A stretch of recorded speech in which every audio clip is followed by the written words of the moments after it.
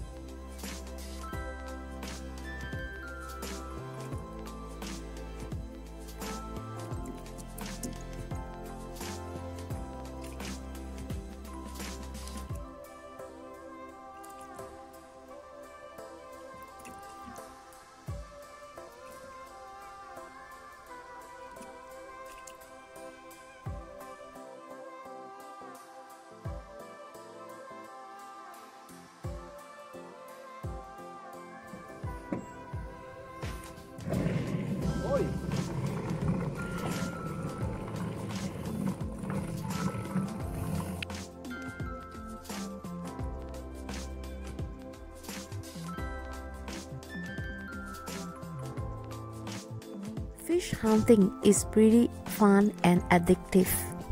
Now LG is going to show you how to kill a fish. First, we need to remove the hook from the fish mouth. Make sure you grab the fish firmly. As soon as you remove the hook from the mouth, you have to break the neck of the fish immediately. By doing that, you are actually reducing his suffering time. This is not easy to watch for me. I find killing is terrible. And tonight, we got 28 fishes. I usually keep them in the refrigerator and clean them the next day. And let me show you how to do this. First, I remove the head of the fish.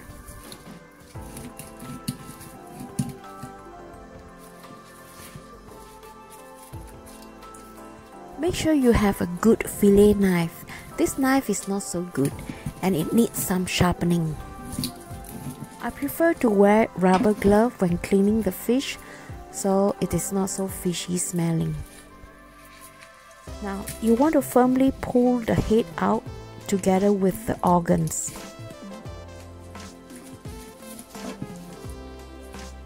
And then use the knife to split the stomachs.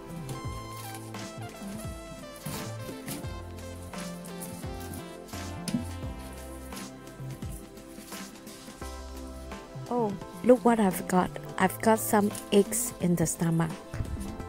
If the fish egg is big enough, I probably keep them because fish eggs fried is really delicious. Now, at the back of the fish, you want to gently run the knife to remove the skin of the fish.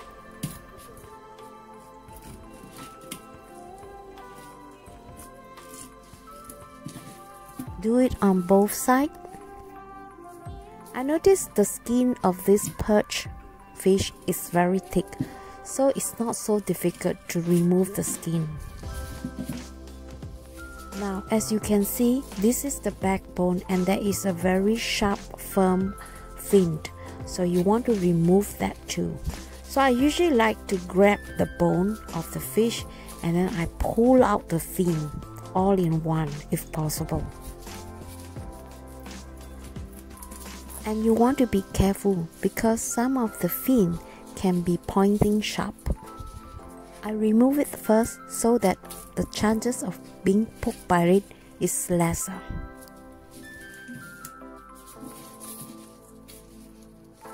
Now, using your finger to feel the space between the skin and the meat, and then you just want to gently pull them to the side, and at the end here you just pull the whole skin out.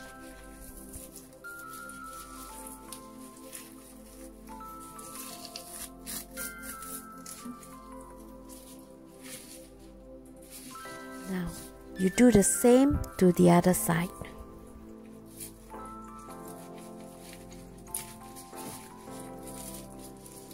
I believe you can use this same technique to fillet or skin all kinds of fish. I find that this way of skinning it is very safe. Now, the whole skin is out. How easy is that, right? Okay, you need to remove this fin too. So just grab the bone and pull it out. So here you go, the whole fish that has been skinned. This fish is not so big, but I'm going to show you a simple way how to fillet it. Of course, with a bigger fish it's much easier, but I'm going to show you anyway. Use your finger to feel. Sometimes you can feel the small bone in the center of the fish. So I'm going to just use a knife to make a slit on one side of the bone and then cut on the other side too.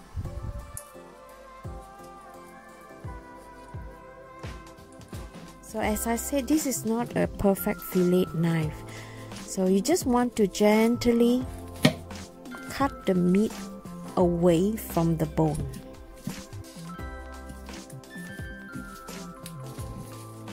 So you can feel the bone is there.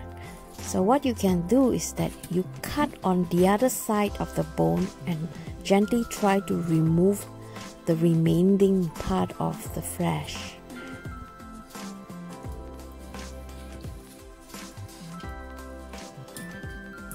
So usually for a small fish like that, I don't like to do this, but if you have a bigger fish, it's much easier.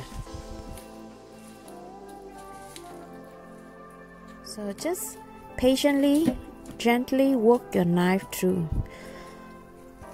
until you come to the end near the tail part.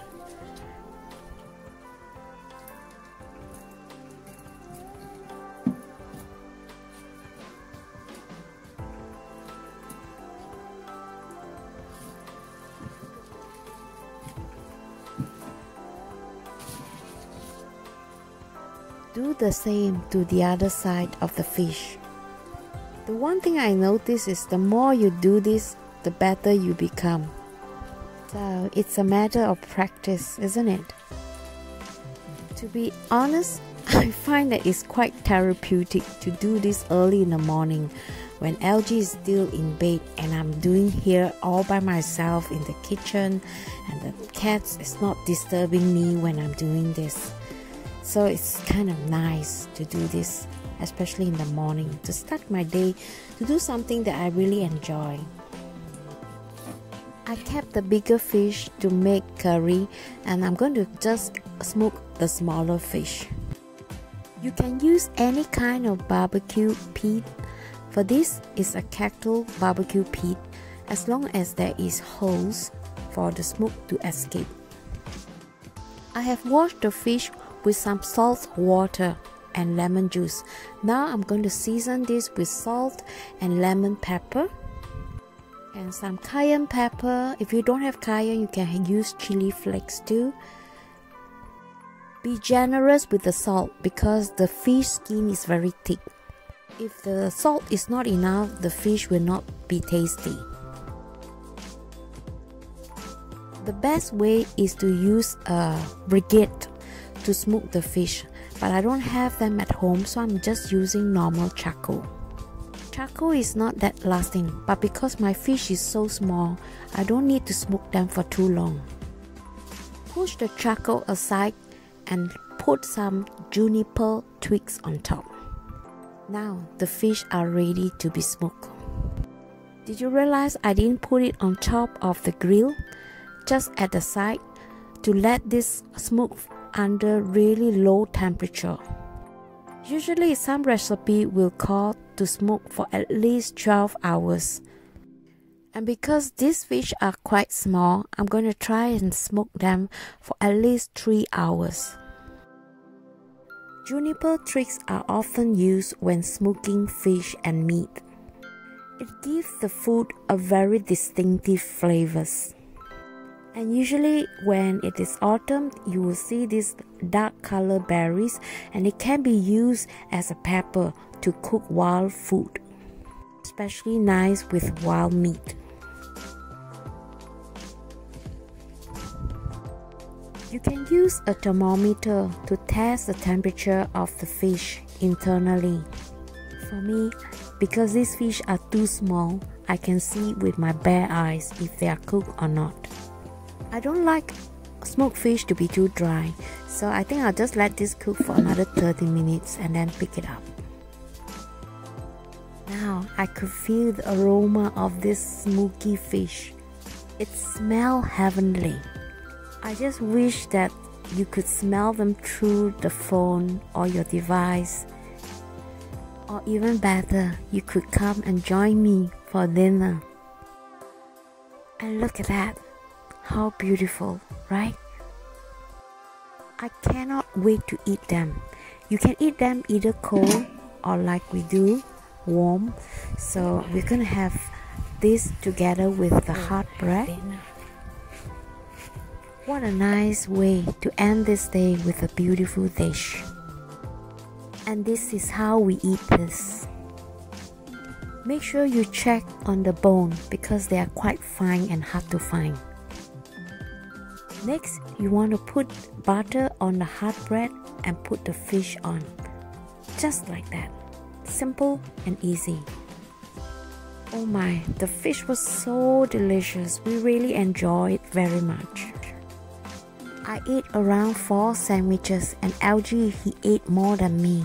And for a person who doesn't like fish, he surprised me because most sweet, they doesn't like to eat fish with bones. Do you like to eat fish with bones?